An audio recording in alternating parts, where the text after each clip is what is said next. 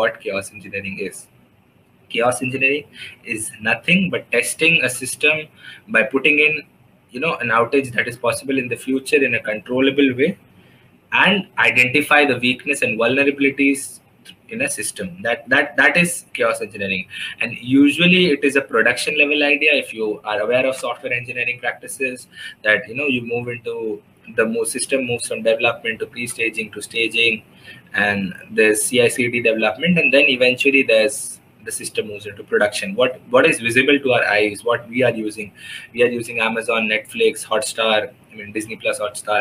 All these things which is visible to our eye is their systems in production, but it takes a immense amount of testing behind the scenes to understand what sort of an outage is possible to the users. When can a system goes down? When can there be a disruption? So chaos testing is deliberately putting in a fault in the system in a controlled way to understand what are the unexpected disruptions and find a cure for them. That's what chaos testing is all about. And chaos testing is done in 4 simple steps. As you can see, you understand the steady state. You understand. You basically check out the hype. What exactly the system is like when it's in steady state, or how does the system behave when it's in a normal state. Basically, steady state is nothing but a normal state without requiring scalability, agility, or any sort of change, disruption in the system.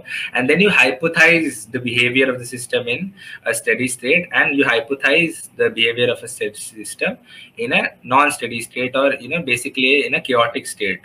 So this is the hypothesis that you build up, and then you start experimenting. You start putting out the experiments. What is required? What sort of an experiment changes the system, or brings any amount of change in the system, and that is where your system starts adopting to it. So